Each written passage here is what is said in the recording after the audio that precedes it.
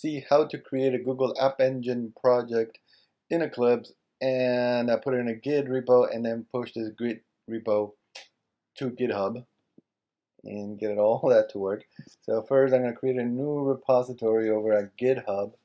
I'm going to call it my project. This is my project. And then I'm not going to click there because I want an empty project. And so you see that I'm done. So GitHub created a new project called my project, and these are the command line commands you can do to create a local repo, add your files to it, commit them, and then this one matches this command here matches the origin. The word origin is saying it's going to refer to this remote repo, and then I'm going to push my master branch over to the origin and track that branch. So the local master branch is going to track the origin master branch. So we're going to do all that from Eclipse and instead. So you don't need to type any of that. What we're going to do is we're going to say file, new, other. First we're going to create a Google App Engine project. It's going to be called my project. That's what we said, right? My project. Right. My project. And I'm going to hit next. This is user local Google App Engine. Hit OK. I'm going to hit finish there. Now I'm going to hit next, actually, because I want to just create a couple of files. So I'm going to hello web app world and then finish. So what that's going to do is it's going to create these couple of files, hello world and app.yaml, automatically for me, just so I have them. Note that this app.yaml that gets created is actually old. You have to go to the Google App Engine docs page in the getting started guide, and the new app.yaml looks a little bit different. So use that one, don't use this one. I think this will still work, but you'll get into trouble later on. So that's that. And now I'm gonna create my local GitHub repo. So to do that, that's the git init command, but to do that within Eclipse, I have to right click there, go to team, then I know you can't see that, but go to team, then share project. Team share project will show you this. Hit next. Obviously you have to have egit installed, the egit plugin. Then use or create project. I'm going to select this one, and here it is, that project. I want to create a repository, a new repository, finish. So all that did was the git init command. We'll go back here, git init. Okay, so now we did git init. Now we're going to jump down to the git commit because we already have 2 files there. So I'm going to go right click, again, team commit.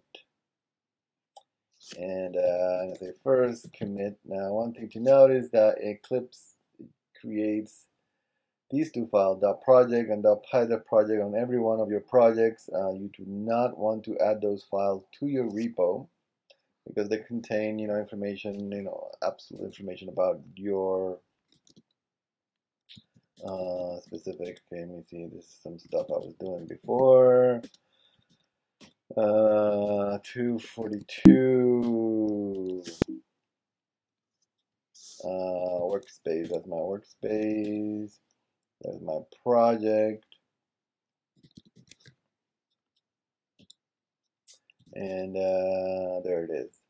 So, but if you do that, you can see created a .grid repo on my project, and then Eclipse added those 2 files. If I look at those files there, like that one, you see it has the Google App Engine sitting at this absolute URL, file, directory, user local Google App Engine. So that obviously is not going to work for other people that are on a Windows machine, etc. So do not check those in. You should probably put those on your git ignore. So just message, check, commit. There you go. So now I have a nice local Git repo. Now I'm going to try to push that guy over to GitHub. So again, right click team, and then I'm going to, these don't work, so I have to go to show in repositories view. And that's going to pop up this guy and remote. I'm going to right click on remote, create a remote repo of the name origin. Okay. And then here I'm going to hit change. And that's again the old test. To go now to my project page, click on SSH or HTTP, depending on which one you're going to use. Copy that, my project, and paste that in there. This is my project now. If you use the HTTP, then you're gonna need to put in your username and password, your GitHub username and password. Finish. And yeah, I believe here we just have to hit save and push. Push what I got here to my GitHub account. Boom, boom, boom. That says it worked. Create a new master branch. So this is how my project page looked before. Now I reload it, and it's going to have those two files. Awesome, which I just uploaded. Okay, so, but we're not quite done. Yeah, there were a couple more commands. So we have to now right click here. So we configure the push, but we also want to configure the pull, just to be complete. Also, I mean the fetch.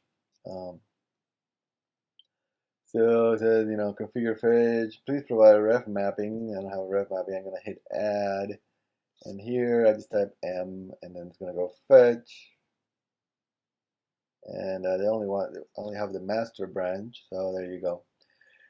So this is going to configure the remote repository to match the master branch. So here it is.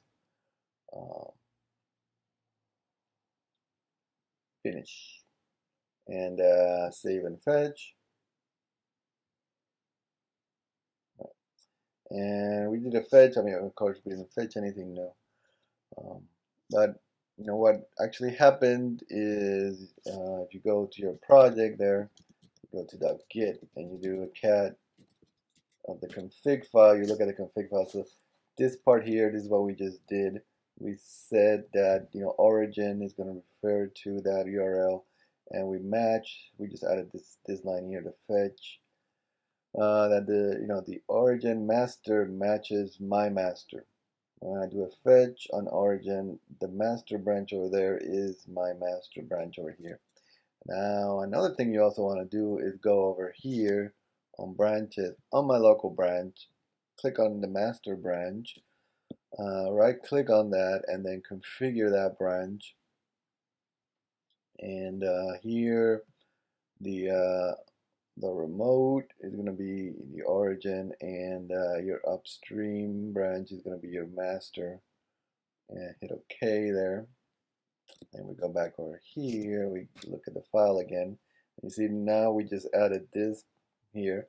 So this is saying that the remote master branch matches my master branch when doing the merges. Right? So this is about this has to do with copying.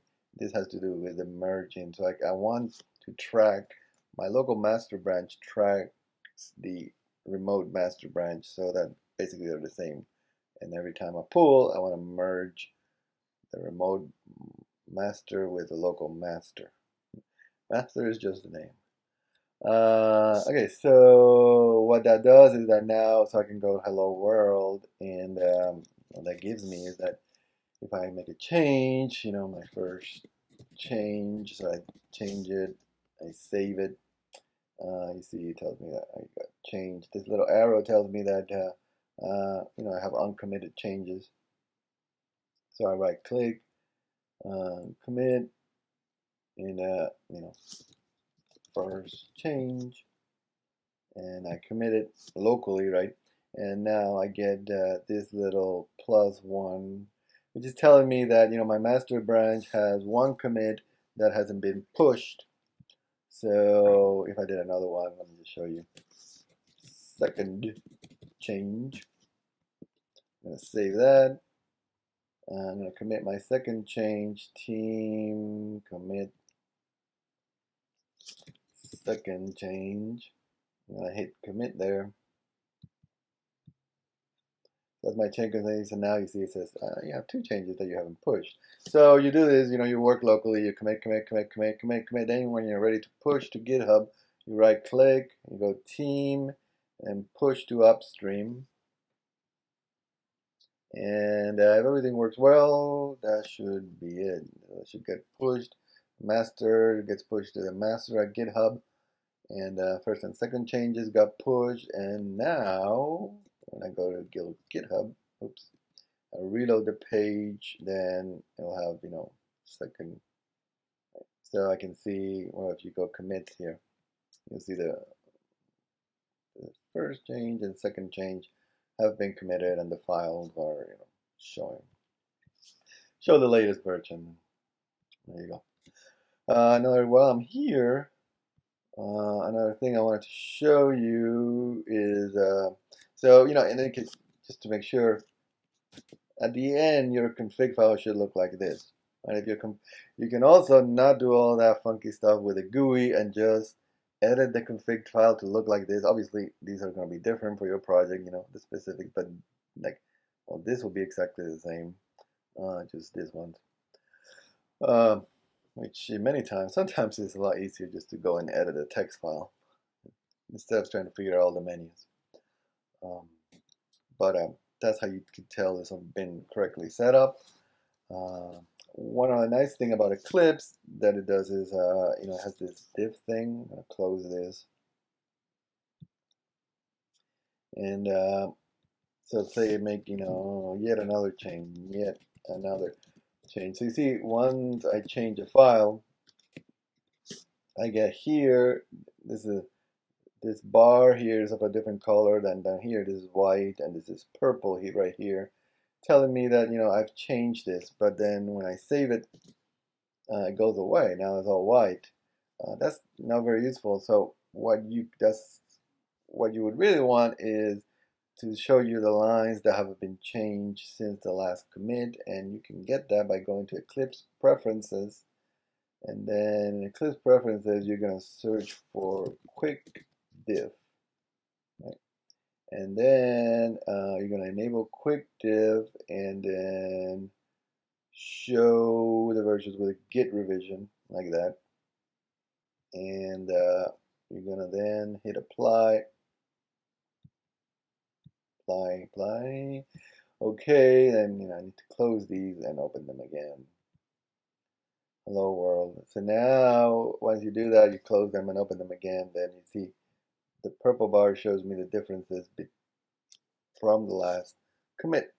So if I add, make another change down here and I save it, even after I save it, it still shows purple. So, and those bars will go away once we commit these. So that's it.